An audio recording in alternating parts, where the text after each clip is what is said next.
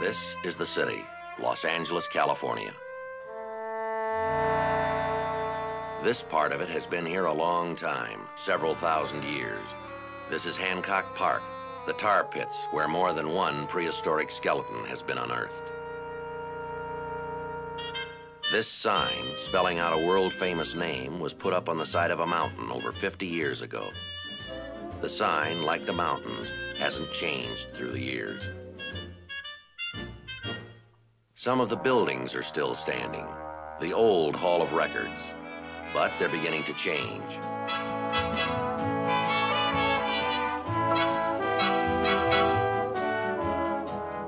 The new Hall of Records.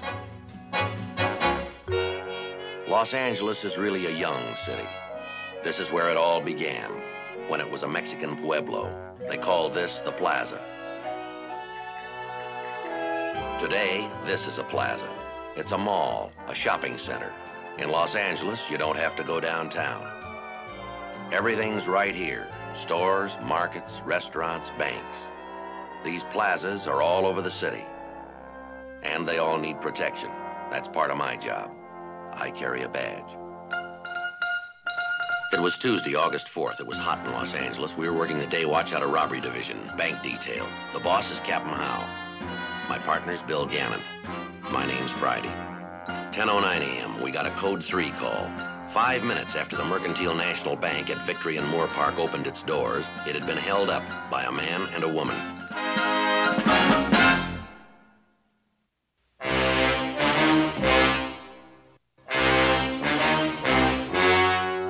The story you are about to see is true. The names have been changed to protect the innocent.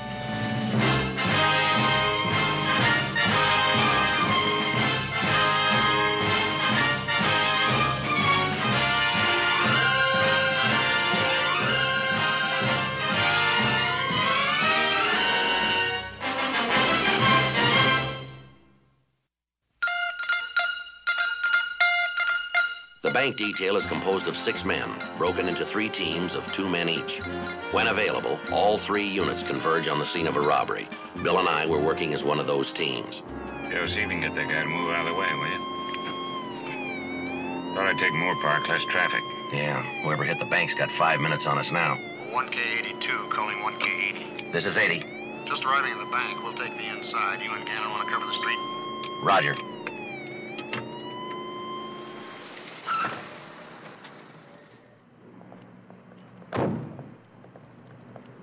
You fellas from downtown? Bank detail, Friday and Gannon. Team inside asked me to fill you in. All right. According to the witnesses, the male suspect's about 40, around 6'2", 200 pounds. White shirt and blue jeans. What about the woman? A little younger. Redhead, wearing a yellow dress. She scooped up the money in a pillowcase. Mauve. What's that? Mauve, M-A-U-V-E, that's what they said. A mauve pillowcase. Any witnesses out here? Yes, sir, a few. They said the suspects escaped in a blue sedan. I got FI cards on those who couldn't stay around. Are any of them still here? Dr. Philip Lang. He's over there with my partner. He should be a good witness. Why do you say that? He's an eye doctor.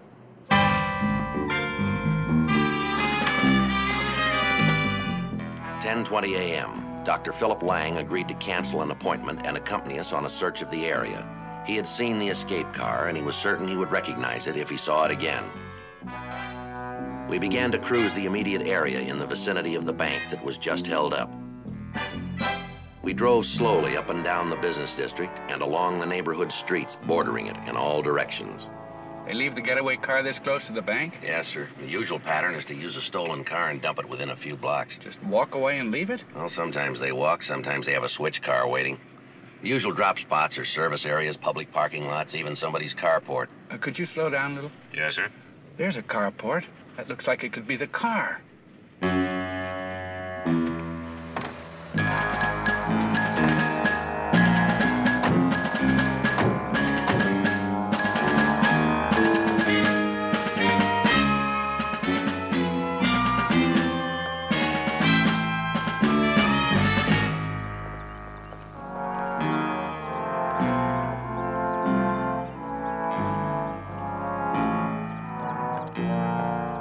Engine's warm, keys are in the ignition. I'll check the house, Joe.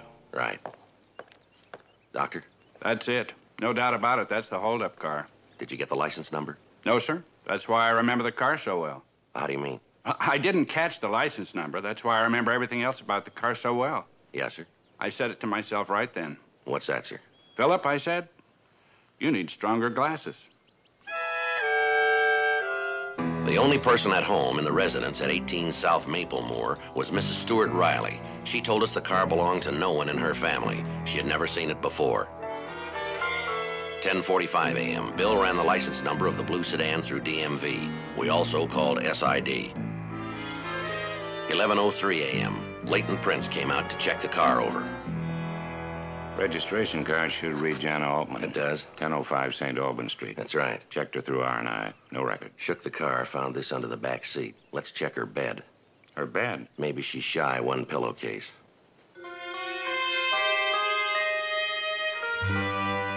We arranged to have the blue sedan towed away to an impound garage. Then we drove directly to St. Albans Street.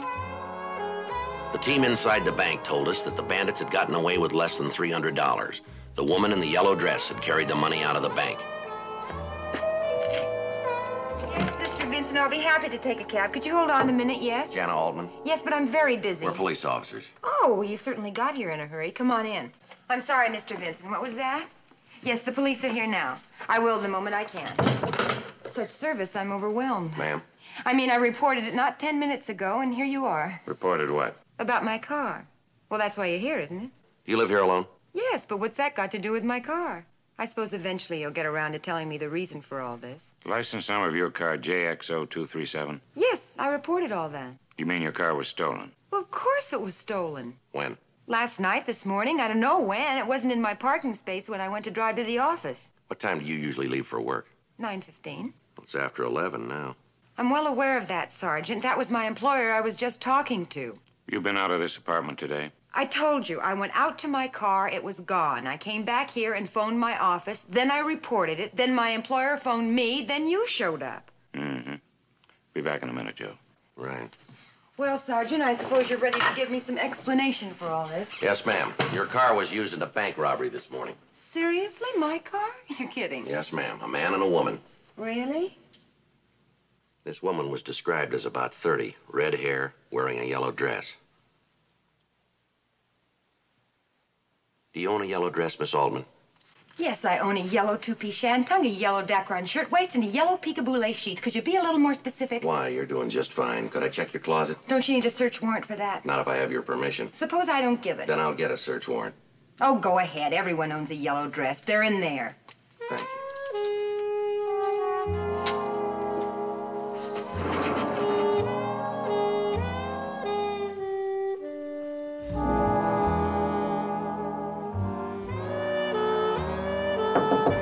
Come in.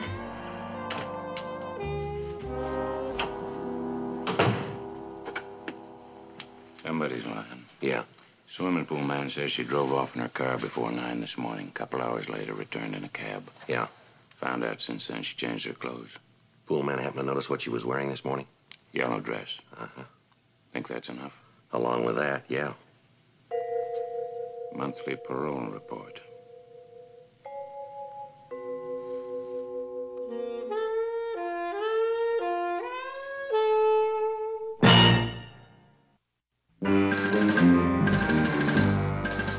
We advised Jana Altman of her rights and took her downtown. She had no lawyer, but expected one would be obtained for her by her employer. 12:25 p.m. A policewoman made a personal search of the suspect. She reported finding neither money nor a weapon. She's dressed, Joe. You can go in. Right. How busy are you? Nothing that can't wait. Why? You want me to stay? We'd appreciate it. Be glad to.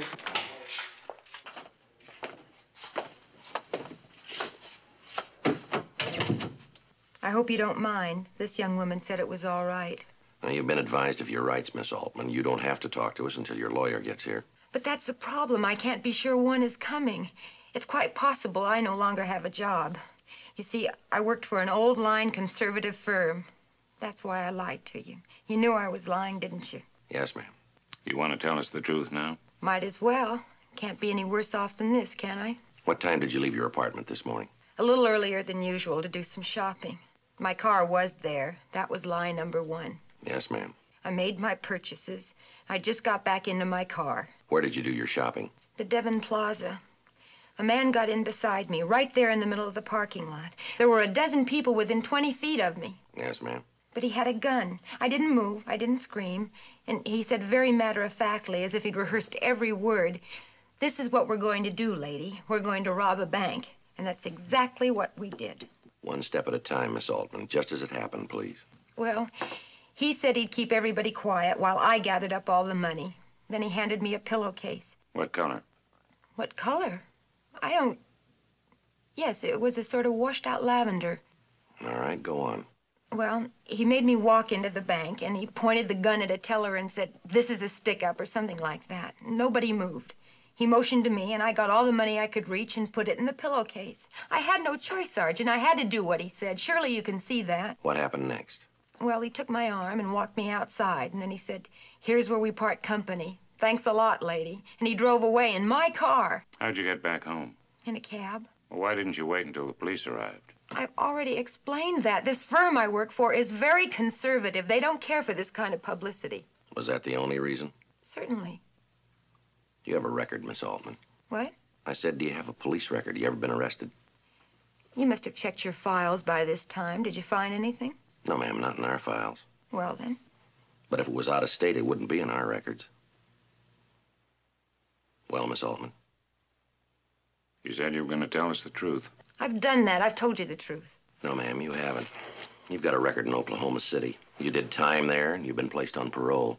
You were granted permission to leave the state. You moved out here. Now, as an out-of-state parolee, you have to make monthly reports to a local PO. He's got your record on file. I suppose you take it from there. Have you talked to Mr. Ralston? Yes, ma'am. Then you know all about it. Well, why don't you tell us anyway? I was married once. William T. Crow, a handsome, charming man who just happened to be a compulsive gambler. He was always broke, always in debt. I kept buying him out of trouble. I made a good salary, but it was never enough, so I borrowed. Never very much, but often. It adds up that way, and when you get caught, it's not borrowing. You know what it's called, don't you, Sergeant? Embezzlement. You divorced now? Oh, yes, I'm divorced. It took 18 months in prison to do it, but I finally got him out of my system. Where's your ex-husband now? I don't know. We'll want a description of him. Why? Just routine. Routine? You think he's the man who robbed the bank. That's right, isn't it? You don't believe anything I've said. You make it a little difficult, lady. Why? I told you the truth. Sure you did. 3 different ways.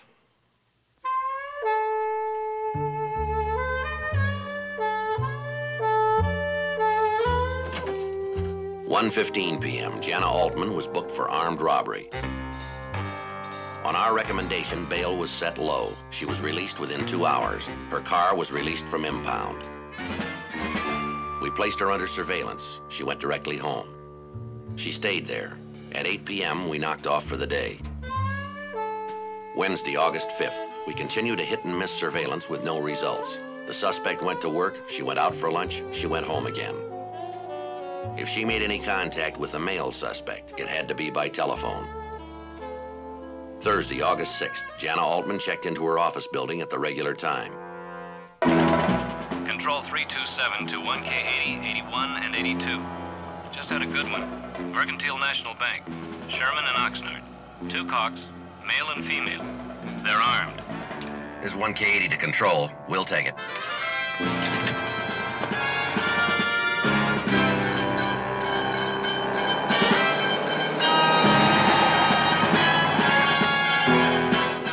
Control 327 to 1K80. This is 80. Disregard.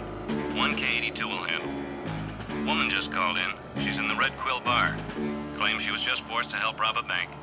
KMA 367.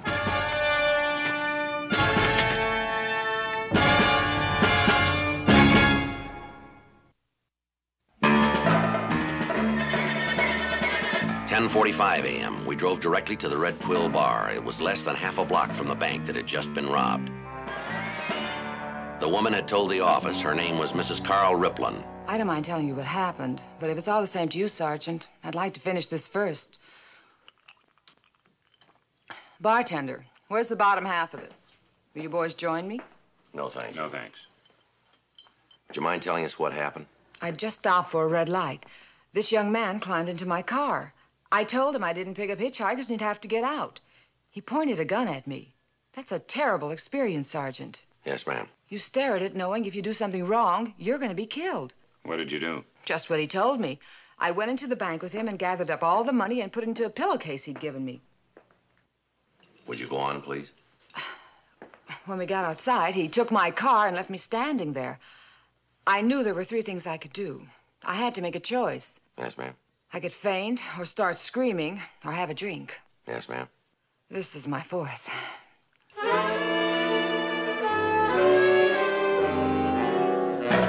12 noon. We had a series of robberies going. The same bandit had robbed both banks. The descriptions of him matched up. The M.O. was the same. And Mrs. Riplin's account was identical to the one given us by Jana Altman.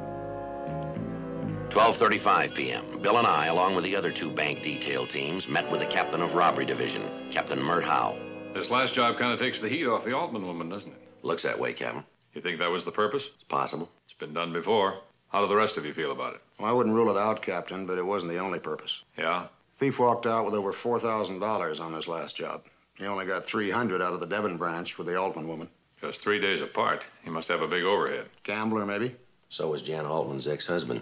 Unless we get something bigger than that Friday, we'll have to consider rejecting it when she answers the writ. Couple of things going for us, Skipper. What's that? 2 branches of the Merc National. He's probably not going to change banks now. Uh-huh. And so far, he's hit between 10 and 11 a.m. Joe, where did you find the hostage cars? Dumped within 3 blocks of each job. Could he live in the area? Nothing in the M.O. book. No, sir, he's a new one. Well, what do you think? Rolling stakeout? About the only way we can handle it. All right, work out your own schedule. Friday? Yes, sir. The Altman woman. Yes, sir. Clear her or keep her?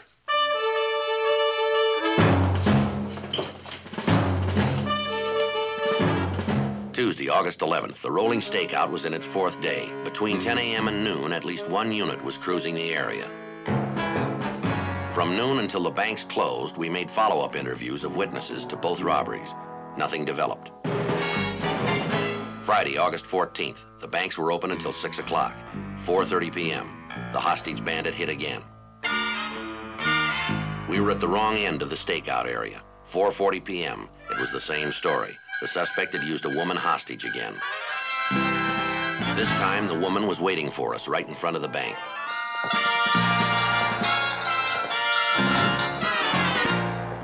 Are you police? Yes, ma'am. Robbery detail. Well, I was waiting for the light to change when he stuck his head in the window. He acted like he was in an awful hurry, said he was late for work, and if I'd give him a lift as far as Arlington, he'd pay me $1. Yes, ma'am. Well, he looked all right. Clean, kind of good looking, in fact. And he gave me the $1. I told him I was going to Arlington anyway, but he said I was doing him a big favor, and it was worth it.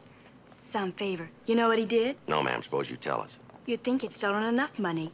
Yes, ma'am. That pillowcase, I stuffed it full of bills for him. Must have been hundreds there. Can you imagine the gall of the man? He only gave me $1. Yes, ma'am. I used at least $5 worth of gas.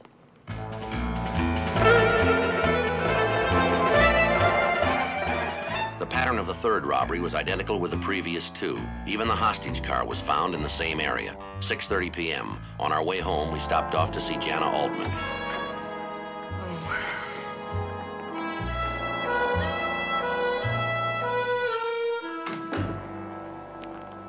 Will you sit down, or aren't we staying that long? We'll stand, thanks anyway. Sure we're not interrupting anything? No, nothing pressing. You'll have to excuse me. I don't recognize this approach. What is it this time? You know you're going to have to appear on that writ. Yes, I'm well aware of that. That's what we came to tell you, Miss Altman. It's going to be rejected. Rejected? Yes, ma'am. The charge will be withdrawn. Why? Don't think I'm ungrateful, but why? The same man robbed 2 more banks. He picked up women to help him just like you. You arrested them, too? No, ma'am, not yet. Why not? For one thing, Miss Altman, both of the other women voluntarily contacted us to report the robberies. You didn't, did you? We'll notify your parole officer, and if you like, we'll tell your employer that you've been cleared. Thank you. That would help. Sergeant. Yes, ma'am. What's the sentence for robbing a bank? 25 years for each conviction. It's hardly worth it, is it? Well, that's the idea. They want to make it an unpopular crime. Is it? Not in Los Angeles. This is the bank robbery capital of the world. 1949, there were 8 bank robberies here. Now we're averaging over 140 a year. How do you account for it? A lot of reasons, I guess. Branch banking, for one. Used to be you went downtown to bank. Now every shopping area has a branch. And then there's the way they build them, mostly for public relations, you know. In the old days, tellers were in cages. The modern bank is just right for counter jumpers and note writers and the on-ramp specialists. The what? A bank built near a freeway. By the time we reach the scene, a bandit can be 20 miles away. What about this hostage bandit? Yes, ma'am. Think you'll catch him? Well, it's hard to say, Miss Altman, but the numbers are pretty good. What do you mean? In this city, 80% of the cases are cleared.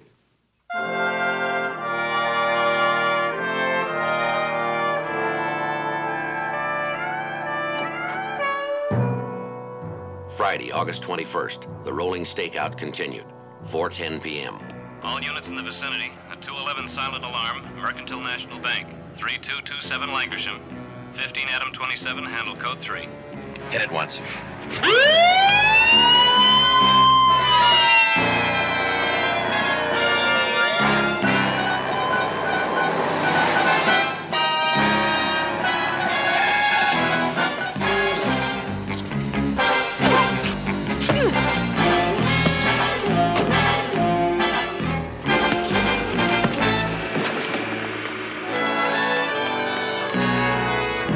Police officers. Yeah, the money's in that bag, and that's his gun. I disarmed him, first thing. Yes, ma'am. Are you all right? Yes, just a little scared. I'll put him in the black and white, Joe. Right. Wonder if I could have your name, please? Doris Colbert, miss. All right, do you want to tell me what happened here, Miss Colbert? Well, you're not going to believe this, but that man made me help him rob a bank. I believe it. He made me park my car out there in front. We walked up to the plaza. Could I sit down? I'm still a little bit shaky. Sure.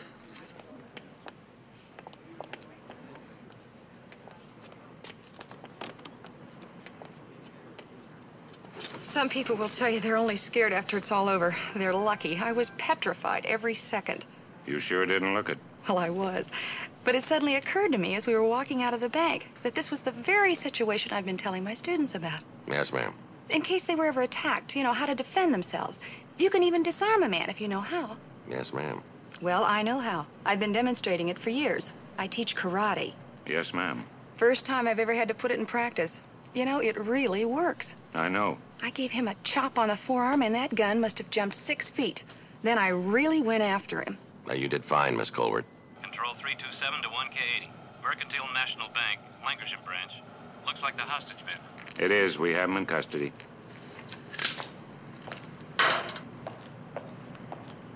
You want to take him downtown while Gannon and I finish up here? Right, Sergeant. Stinking broad, I can't believe it. What's that? Imagine a stinking broad wiping up the sidewalk with you. That dame's as strong as an ox. Sure, she must weigh at least 120 pounds. What is she, a lady wrestler? Linebacker for the Cleveland Browns. Take him in. Right, Sergeant.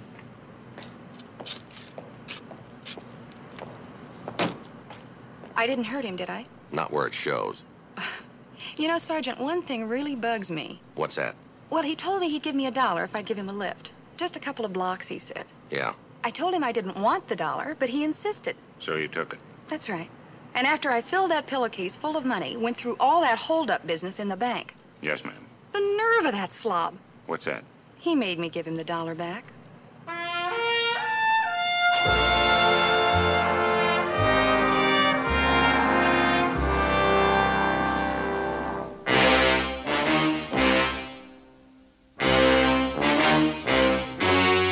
The story you have just seen is true. The names were changed to protect the innocent. On October 20th, trial was held in Courtroom 54, United States District Court, Central Division of the Southern District of California. In a moment, the results of that trial. The suspect was found guilty on 4 counts of bank robbery. Bank robbery is a federal offense which is punishable by imprisonment for not more than 25 years on each count.